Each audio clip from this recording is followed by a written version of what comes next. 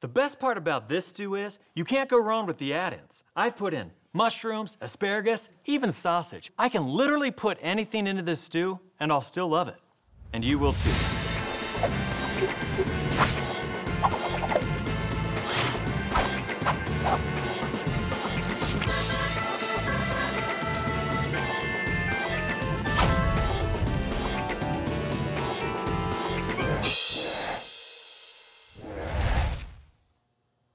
Actually, it's not that.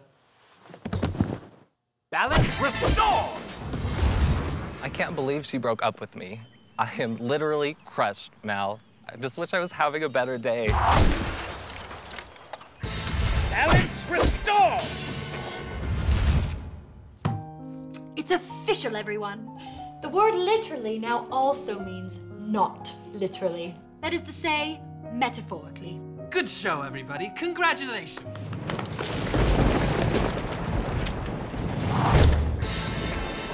What have you done? Captain, we simply define the word as... Captain, it's too late. There's literally nothing you can do. Oh, no?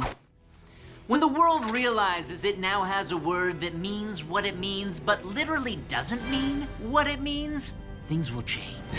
When the people no longer bow to the yoke of Oxford, things will change. And when Rob Lowe's character finally leaves Parks and Rec, things will change.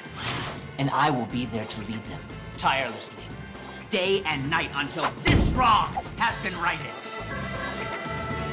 Or I can literally set your cars on fire. Do you mean literally or literally?